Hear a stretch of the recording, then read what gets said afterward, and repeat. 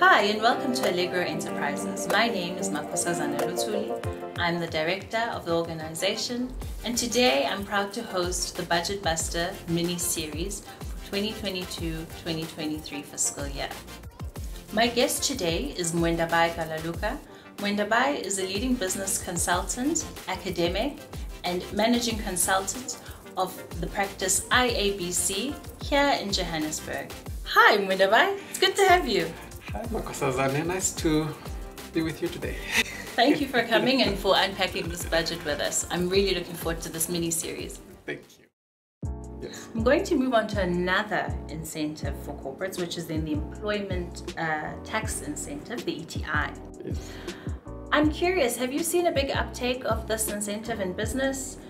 Do people think it's worth it? Have they gone and actually applied it, or has it kind of fallen through the cracks a bit? What has been your experience?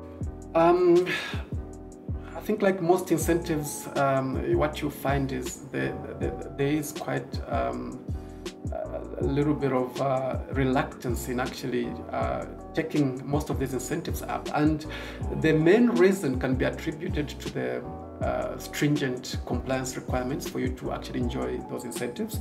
So just as we get into that incentives discussion, just to give kind of like a background, that this is something that has always been there. It was introduced quite a while back, and obviously the objective of the ETI or employee tax incentive is to encourage businesses to hire more young people into the space. When COVID-19 and the pandemic struck in 2020, government actually extended this because it was due to end by then. So the government extended it for a further period. And interesting enough, in this budget announcement now, it has been further extended. But not only that, they've even increased the allocation of what your companies are able to claim in terms of the ETI.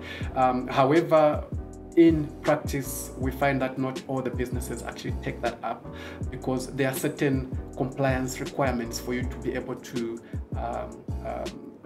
sort of like exploit those tax incentives. And I suppose it also comes down to some sort of a cost-benefit analysis. What is going to be the requirement for me to comply and enjoy this incentive? And weighing that up with having to hire young people, which will require more resources, training and upskilling and so forth. And I think coming out of a pandemic, when businesses really have had to tighten their belts, it's another one of those where, is it really going to be effective? Are we going to see more of an uptick? And as you say, it's not new. Yes. But I suppose they are trying to make it more attractive.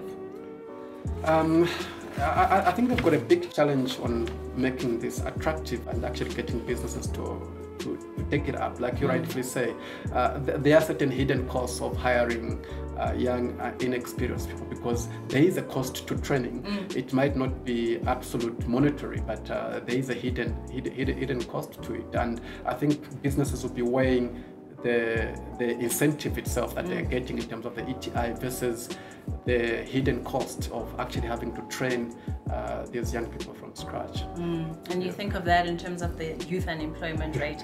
Paints a bit of a scary picture, but I'm not gonna go down that rabbit hole. Yes. What are some of the incentives that we should probably have a look at and really see where the opportunity is before they reach that sunset date? What are some of the attractive ones that businesses maybe are not aware of?